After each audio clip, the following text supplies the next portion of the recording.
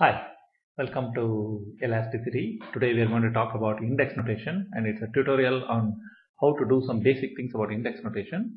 So let's get started. So first item, what the heck is index notation? That's simple. See, when we do a lot of stuff in continuum mechanics and mathematics and so on, what we have to do is a lot of matrix operations, not just with square matrices, but with higher order matrices, things which have not only row, column, but has row, column, height, and something else, all kinds of things, not just 2-dimensional, 3-dimensional, 4-dimensional, 5-dimensional matrices and so on. So it gets very cumbersome to be able to write all the terms or to be able to use just simple matrix notation. So that's why we try to use something that's more complicated. So the next question you might have is, why the heck should I learn it? It'll turn out that it will enable you to make a lot of calculations quite easily. I can tell you from my own personal experience that knowing index notation has helped me do some very complicated calculations in a very straightforward way. Okay, so it's well worth putting the effort. The bang for the buck is good. Okay, and one of the nice things is, if you can write equations in index notation, it's actually pretty easy for you to program them. I mean, that's a pretty useful thing, right? So that's why I want you to learn something about index notation. And, well, what should you know before you start learning something about index notation? You should know about two things. One is matrix algebra. So you should know how to do matrix multiplication, what is meant by eigenvalues, eigenvectors, that kind of stuff, and vector calculus. At least in Cartesian coordinates. So you should be familiar with divergence, gradient, curl, all of these things, gradient of a vector and so on, all of these things in Cartesian coordinates, because it will help you. If you know these two things, then this index notation will benefit you quite a bit. Okay, so let's just get started. So we have a Euclidean space, n-dimensional, so there's nothing which says it has to be 3 dimensions. Typically in elasticity, we will work in either 2, 3, 6 dimensions. That's very typical. 2, 3 or 6 dimensions. I'll tell you why we work in 6 dimensions when we get to that stage. Okay. And in an n-dimensional Euclidean space, you can talk about orthonormal basis. Orthonormal means basis vectors are perpendicular to each other and unit length. So remember that. That's what we mean by orthonormal.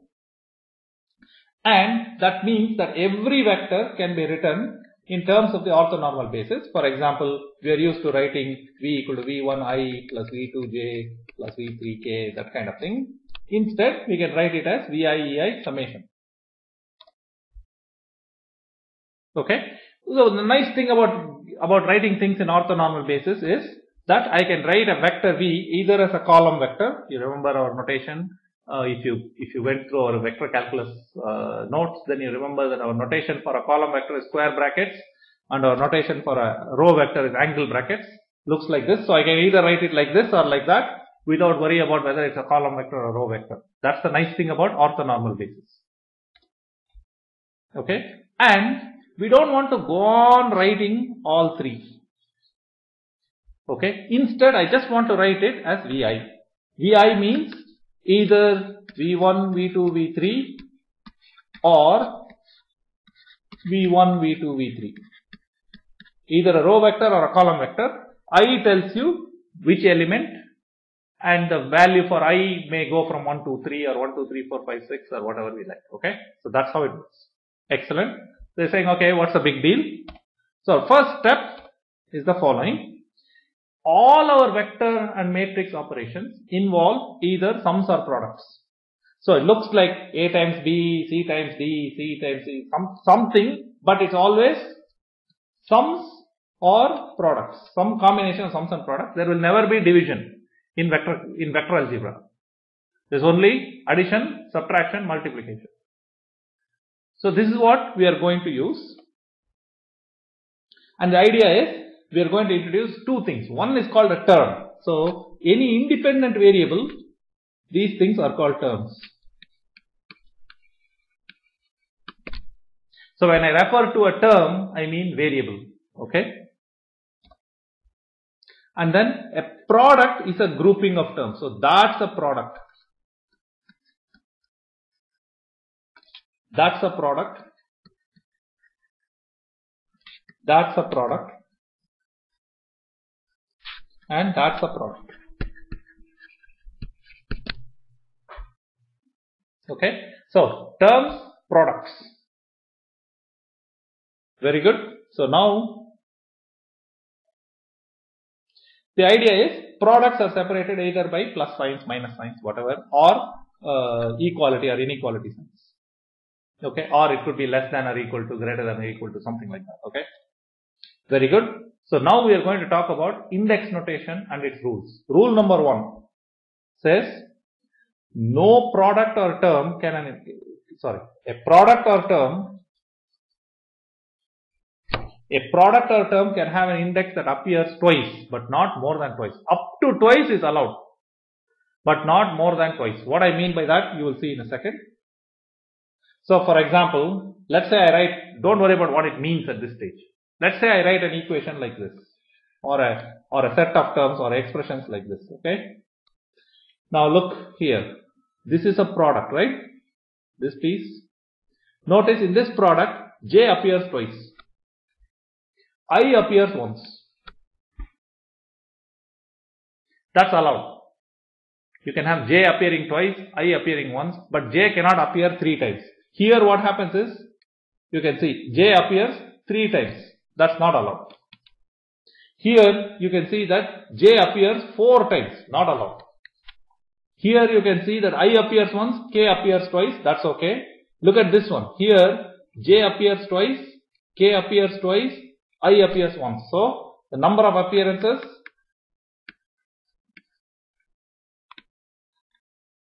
in a product has to be less than or equal to 2. That's our rule number 1. That's an important rule. Number of appearances of a product has to be less than or equal to 2. Okay. The second rule is that if a index appears once in a product, it has to appear in every product in that equation. And it has to appear exactly once in every product in that equation. What do I mean by that? Look at this one. So J appears once in this product, correct? That means in this case J has to appear once. Now remember, that's our rule. Now let's look here. Here J appears once, J appears once, J appears once. That's allowed. Okay, but it has to appear in every product once. Things that appear twice, that's no problem. K appears twice here, but K does not appear here, and that's okay. Things that appears twice in a term, these things, they don't have to appear in every case. That's why those things that appear twice, and they are called dummy indices.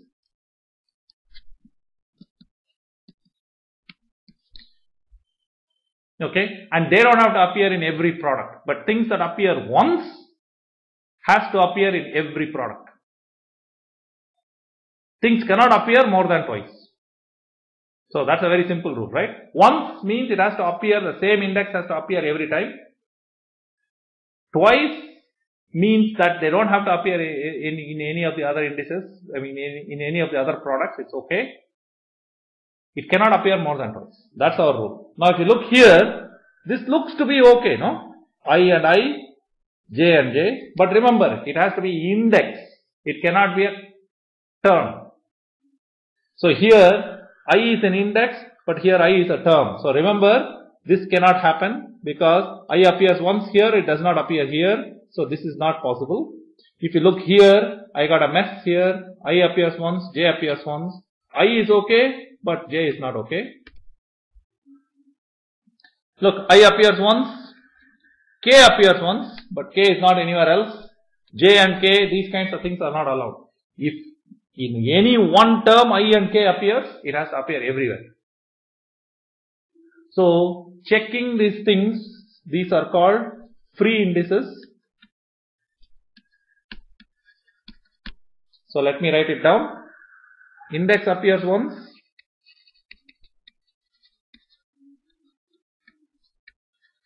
and that's called a free index.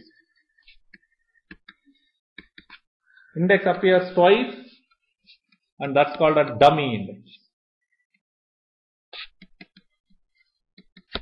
So that's the idea, okay? Free index and dummy index. Okay, now we come to the most important idea, which is summation convention. What it is that whenever you do matrix operations, you are always writing summation. For example, when I do A times B, this is summation over all the row. It is row times column, right? When I do A times B, matrix multiplication, like that, all over the place we are going on doing summation. So we are going to have a fixed convention which says that whenever a index appears twice, we are going to automatically assume that it actually showed up like a summation. So look at this equation. The I, the free index, tells you which equation?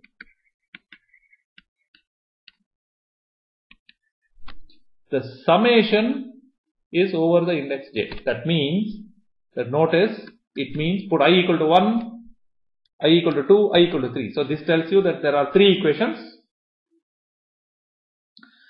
And each equation has a summation. J equal to 1 to 3. So instead of writing these 3 equations with all these summations, this whole thing will be written like this.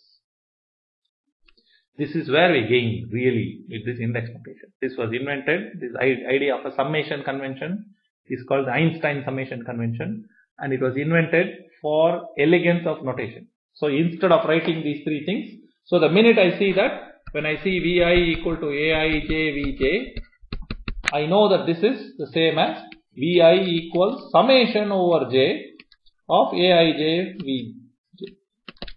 So the summation is implied. Let's see some examples, and this is our rule. Any index that appears twice is sum. So look at here, I have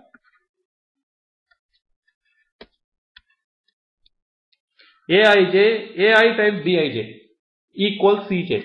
Well, first let's see if our first 2 rules are applied. I appears twice, that's okay. J appears once here, and of course I fixed it, so J appears once there, that's okay. Now I have J appears once, the I summation is here. This is what it means. Now we got a much more complicated thing. So I have Aij Bij plus Cik Bk, so it has to be Cjk. Then this will be summation over I, Ai Bij. Notice J is the free index. The free index shows up in every product. It does not have to show up in every term, but it has to show up in every product. Right? And notice that all the dummy indices, the things that appear twice, they are independently summed. This is sum over I, this is sum over k, this is sum over m and k. So notice this is a double summation. So instead of writing this, I am writing it just like this, with dropping the summation. So if I do that, that's called an index notation. Okay. So the dummy index rule says that if you come up with a situation in which you have to write an index 4 times, you can replace the dummy index with anything you want. Instead of summing over k, you can sum it over p or whatever you like. What I mean by that is, by the way, we looked at rule number 5 already. So for example, look at this dummy index. This actually means Aij Bxj summation over k, right? It doesn't really matter whether I write it as summation over j or summation over p. That's the same thing, no? Because you write it is Ai1 x1 plus Ai2 x2 plus Ai3 x3 plus Ai4 x4 plus so on and so forth, right? So whether I call it p or j is irrelevant because the summation takes care of it. So this is the same as that. Notice here also,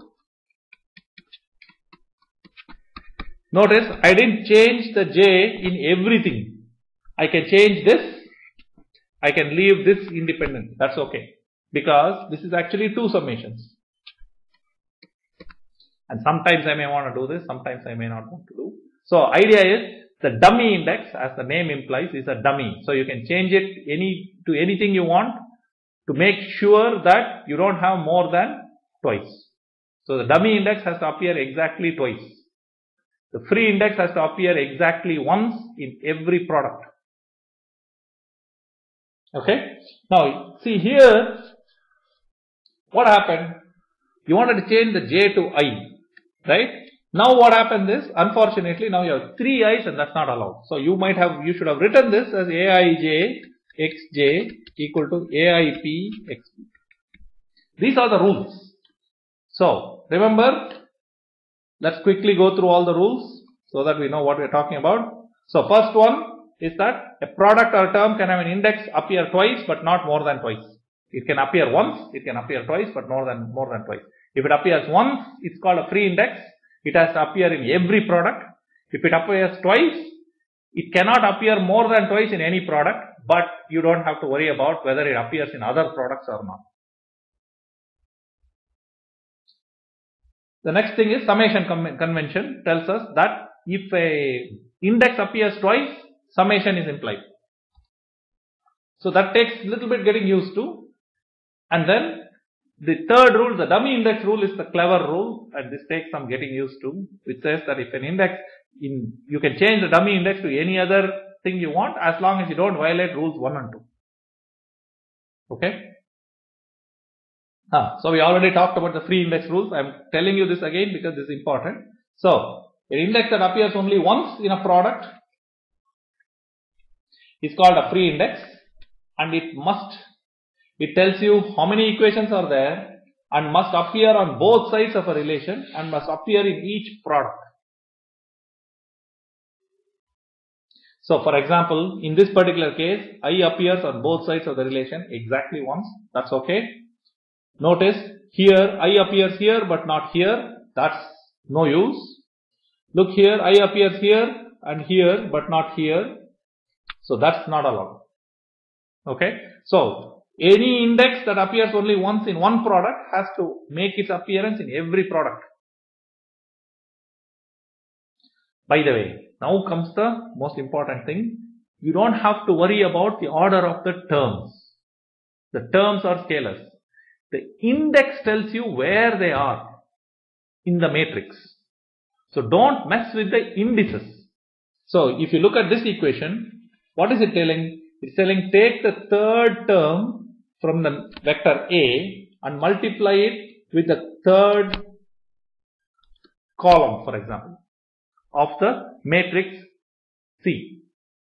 As long as you keep those two things, the order in which you multiply the terms don't matter, but don't mess with the indices. The terms can be swapped, indices cannot be swapped. Okay. In a product, you can write the terms in any way you like. Don't mess with the index because it tells you where it is in the matrix.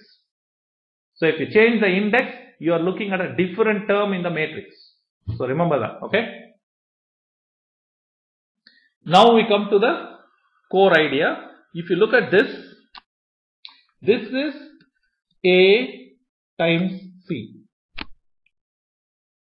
matrix C. How did I know that? It tells you that it takes the ith row of C and multiplies it with A. So if I write like that, Cij is ith row, jth column, correct? So if I look at the ith row, it is here, and I'm going to multiply it with A. So, I'm going to multiply it with the row vector like this. So I take this, multiply it like that, and so that's why it looks like A transpose C. So I want you to remember that. This one is C times A.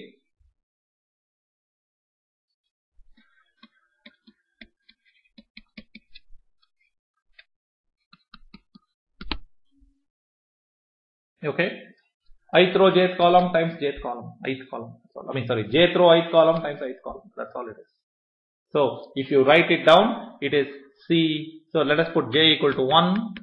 Remember summation over I. So it is C11 A1 plus C12 A2 plus C13 A3 plus. You can see it's multiplying the first row of C with the first column of A. If you write this one, if you put j equal to 1, it will be A1 C12 plus A2 C11 plus A2 C21 plus A3 C31. Can you see that? It's taking the row of A and multiplying along the column of C. And in this particular case, it's multiplying along the first column of C. Okay, so remember that. So it will do matrix multiplication in a very nice way. So if you want to muck around with the free index, you can change it if you change it in every term. So look at this one. Can you see free index is that Ci, Ci, Ci. You can change I to P, but you have to change it to P and P there. You don't have to do the same thing with the J. So for example, I can rewrite it as AI equals CIPXP plus DIJKFJK. Hey, did I not violate the rule that I just spoke out? But remember, this is a dummy index, appears twice. I can do what the heck I want with it, as long as I don't violate the first two rules. I can change it in individual products. It's a whole other thing to muck around with the free index. The free index is the thing that connects across the products. Okay, so if you muck around with the free index, you are mixing up things very badly. If you muck around with the dummy index, you are just changing how you are doing the summation. That's not a big deal. But if you muck around with the free index, you are messing with all the terms. So make sure that free indices, if you want to change it in each of them independently, nicely. And last thing, please, there is no division by index quantities, because division by individual components of a vector are not allowed. Okay, that has no meaning, so you cannot do these kinds of things. If I write this, now you cannot do this, this is not correct. Okay, so please remember, we cannot write it. Even if it works out correctly, you are not allowed to write it, because there is no way to implement these kinds of things. Okay, so don't divide by index quantities, because that's like dividing by a vector, and I hope you know that that's a no-no. Okay, and then there are two special terms. One is called a Kronecker delta, which is delta ij, and I'm sure you've heard of this, which is 1 if I equal to j, equal to 0 if I is not equal to j. So this is like an identity matrix. 1 0 0 0 1 0 0 0 1. Notice that this one delta 1 1 is 0, delta 2 2 is 1, sorry, delta 1 1 is 1, delta 2 2 is 1, delta 3 3 is 1, but delta 1 2 is 0, delta 1 3 is 0. So if I and j are not the same, you get 0. So the Kronecker delta is the matrix representation of identity matrix, and it has very useful roles, but it's a matrix representation of identity matrix. The other one, which is very very important, is this thing which is called the permutation symbol, and it's defined as epsilon ijk is 1/2 I minus j times j minus k times k minus I, which is equal to 1 if I and j and k are even permutation. So if you write 1 2 3 like this, if you go clockwise, you will get 1. That is epsilon 1 2 3 is 1, epsilon 2 3 1 is 1, epsilon 3 1 2 is 1. You see what I mean? As long as you go clockwise. If you go epsilon 3 2 1, you are going counterclockwise, that will be minus 1. Epsilon 2 3 1, sorry, 2 1 3 equal to minus 1, and so on. The interesting thing is, epsilon 3 3 1, all of these things are 0. If any two things are repeated, it's 0. It is the exact opposite of this. You can see that now. This one will only be non-zero if they are repeated. Epsilon ijk will only be non-zero if they are not repeated. Okay, so that's how it works. These two things are very useful. The permutation symbol is very useful for doing cross products and things like that. So that's a very useful one. Okay, very good. So now let's look at some basic vector operations. A dot b, vector A dot vector b is, you know, A dot b is A1 B1 plus A2 B2 plus like that. Huh? That is sigma over I AI BI, which turns out to be, we will write it as AI BI or like this, delta Ij AI Bj. That's a stupid way to write it, but sometimes it's useful. What it means is that it is if you summation over I, summation over j, you will see that whenever I is not equal to j, there is no term. There is only terms, there is only products when I equal to j, and you'll get back this. The other one is cross product A cross B. A cross B vector, the ith component will be epsilon ijk aj bk. That's A cross B. Okay, that's how it works. Very good. So these are two very useful things. And then there is something which is called A tensor product B, which is the same as A column vector times B row vector. If you do this, you will get a matrix. This will look like A1 B1, A1 B2, A1 B3, A2 B1, A2 B2, so on. And so this you can write it nicely as AI Bj. This tells you which row, which column. So A1 B1 tells you its first row, first column, so on. A2 B1 tells you its second row, all the terms in the second row, so on and so forth. Okay. And then you can do triple product, A dotted with B cross C. This is called box product or scalar triple product. That turns out to be very easy. Epsilon ijk ai bj ck. And you will get a nice scalar triple product. And that's actually take this and dot it with that and use this, and you'll get that. Okay. So the permutation symbol has some very nice properties. So we already saw that A cross B is this, A cross B dot C is this. If you have the columns of a vector A, of a matrix A to be A1, A2, A3, so if you have A1, 1, A1, A2, 1, A3, 1, this is, I'm calling this A1, A1, 2, sorry, A2, 2, A3, 2, this is A2, and then A1, 3, A2, 3, A3, 3, this is column vector A3. Then determinant of A is just the box product between these two things, A dotted with A2 cross A3. And you can write this as epsilon ijk ai1 aj2 ak3.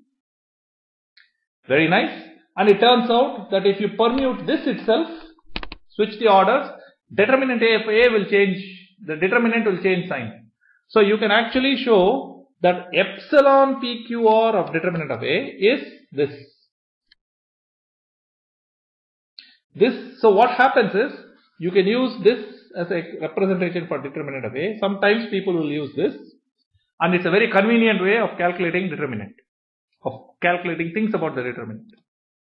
Okay, we talked about the delta. Notice delta II is delta 1 1 plus delta 2 2 plus delta 3 3, that's equal to 1. And then what happens with the delta is, it will change the index. See, this j index will go away because delta is 0 unless j equal to k. So this will become ak.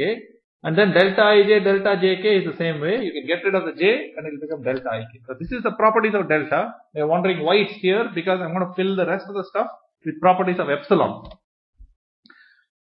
So if you take two epsilons and multiply them together, notice that there is no common term. This is a 6 index thing. It turns out that you can rewrite it in terms only of deltas. And this is determinant of this delta matrix. Delta IL, delta IM, delta IN, delta JL, delta JM, delta JN, delta KL, delta KM, delta KN, like that. So, and if you expand it, you know how to expand a determinant, right? It is delta IL times this minus this times that. this, then minus delta, you know what I mean, right? So you can expand it, you'll get this huge mess. This is not particularly useful, but things that you can get out of it are very useful. For example, if I make L equal to I, that means I am writing summation over I of epsilon ijk, epsilon imn. That turns out to be very useful. It is delta jm, delta kn minus delta jn, delta kn. So that's easy. If you want to remember this, it is jm kn minus jn km. See, it's, if you now sum two of them, so slowly you are just saying m equal to j. So first thing we did was we put L equal to I, then we put m equal to j. If you do that, you will just get twice delta kn. Epsilon ijk, epsilon ijn is 2 times delta k. That you can see very easily by putting m equal to j.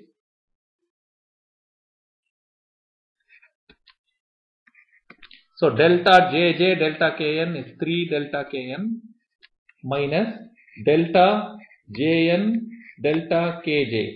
So what happens is the j will become k. So 3 delta kn minus 2 delta kn is 2 delta kn. That's how you got it.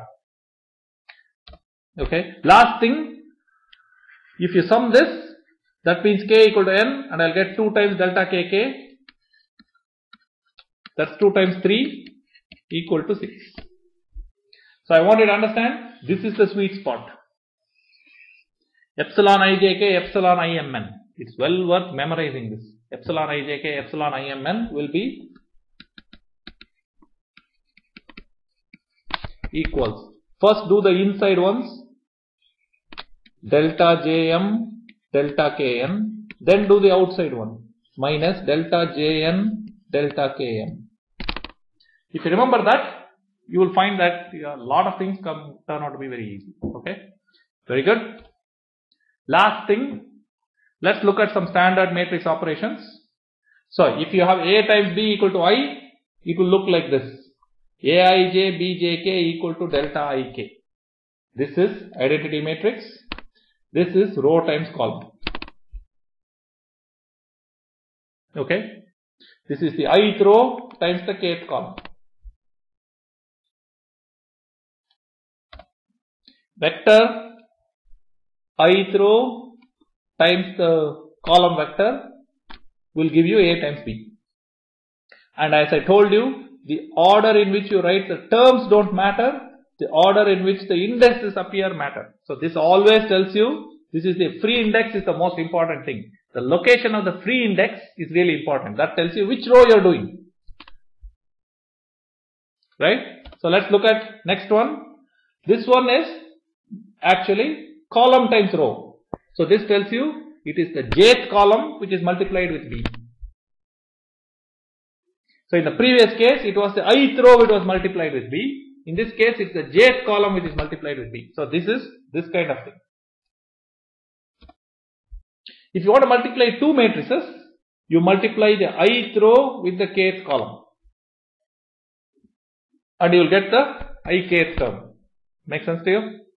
So notice, first index tells you which row, second index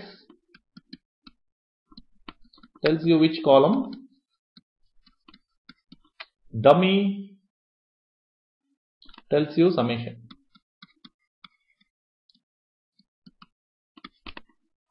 That's how it works. Okay. If you want to do A, B transpose, what do you have to do? You have to multiply the ith row of A with the ith row of B. Notice, kth row of B. So ith row of A multiplied by kth row of B. The other index is summed over. Make sense to you? So row times row looks like that. If you want to do 3 times, then ith row of A multiplied by the kth column of B. Of the result, you have to take the next one and multiply.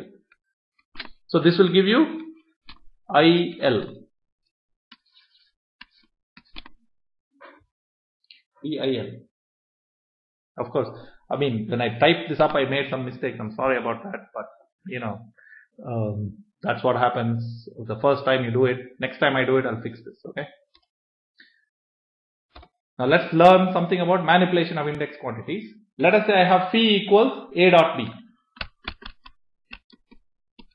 and then B equals K times P. If I want to write it as index notation, that's pretty easy, right? Phi equals AI BI, BS equal to KSR PR. Now I want to get rid of the B from these two equations. So what I want to do is I want to substitute for BI. What should I do for that? First, change the index of B to match, because I have BI, this is BS, so I'm going to write it as BI equals KIR PR. So this is KIR PR. So now I can take that and plug it in here, and you will get AI KIR PR, which is, notice I switched the dummy index, and I could have switched this to anything I wanted. So this could be KJI AJPI. That's also okay, as long as the same two indices are summed over. The location is important. The index location is important. Okay, so please pay attention to that. I'll give you another example. Now you got AI equals BJ CJI, BI equal to EI DIJ. So now let us see. Oh, sorry.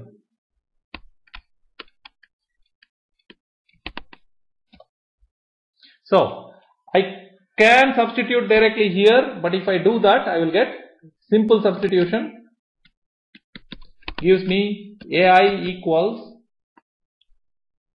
BJ is EJ DJI CJI. This is very bad news. You can see that the dummy index is screwed up. I mean, the free index is screwed up. It has showed up 3 times. The dummy index is messed up because it has showed up 3 times. So this is all bad. So what do I do? Let us change the dummy index. I'm going to write this as BJ equals, first I'm going to change the dummy index here, and I'm going to write, instead of writing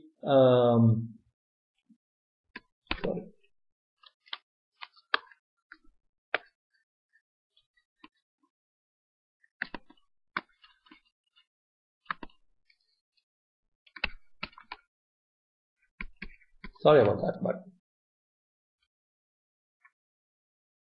okay. So if you look here, if I directly substitute, this is what I'll get, and notice that my dummy index has serious problems, and then I have some free floating dummy indices and all kinds of stuff. So what I will need to do is first go back here and change its dummy index so that you don't have a problem. So EI has become EPDPJ. Now you go and substitute. Now you'll get AI is EPDPJ CJI. So match dummy index, so free indices in substitution. Replace dummies. That's how you work. So you want to make sure you match the free index, but you can replace the dummies. Okay. If it turns out you make a mistake, you will see that you will violate some free index rule or some dummy index rule. Those are the two things that you have to really look at. What will happen is you will find an index appearing in a product more than 3 times, or an index that does not show up in one of the products. Either one, you have a problem. Okay. And just to get you going, you can do the same thing with all our vector calculus stuff. That's why the comma notation is useful. So f comma I is f comma 1, f comma 2, f comma 3. say divergence of V is Vi comma I, that is V1 comma 1 plus V1 2 comma 2 plus V3 comma 3. If you remember, that's what divergence looks like. Cross product, as usual, you'll get this epsilon ijk vk comma j. Gradient of a vector will give you a matrix. This is the ith row, jth column. So Vij is the Vi comma j is the ijth entry in the matrix. You can do all kinds of things. Divergence of gradient of f is del squared, that is the Laplacian of f. So you take gradient of f comma I, substitute it in here, and you'll get f comma I. This is d squared f dxi dxi summation over I, and you will see, you will get all the terms. So the idea is, with the index notation, you can do a lot of manipulations. I want you to learn the rules of the index notation. In class, we will do some manipulations to make sure we understand. Okay, with that.